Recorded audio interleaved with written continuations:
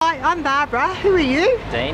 And where have you come from, Dean? We've come from Melbourne. Oh, have you? Yeah. So hi. We're doing Melbourne to Miles in Queensland, carting pipe, road train, but we're heading home for Easter now. So, and when you come back from Melbourne, you'll carry both these trailers here on the back?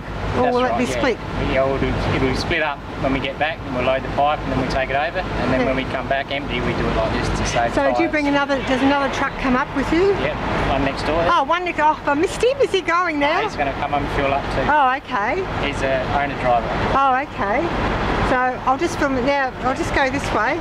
Now it's the trailer on the bottom. Yeah. What's the next one up? That's the dog trailer. That's the dog trailer, and the top one's the dolly. Dolly converter. Yeah. So does it take you a while to get the dolly off? You've got to drop this down somehow. We take the truck under this trailer, pull that out. Yep. Then we back the truck on the dolly and pull the dolly off.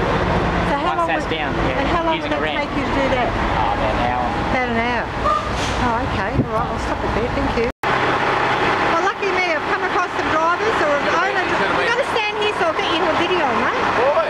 Because I like to. I like big stuff. Now here he is. People have seen you. That's all right. They know you're working. Here he is. It's an owner driver. He has this truck here and this one here with the dolly.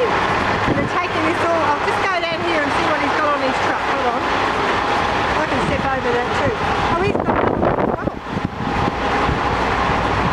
So they're currently on their way back to Adelaide for Easter, and then after that these will be all uncoupled and they'll have pipes put on them and from at Melbourne, and then they'll be taking up to Miles in Queensland, and that's what they're doing, carting pipes from Melbourne to Miles.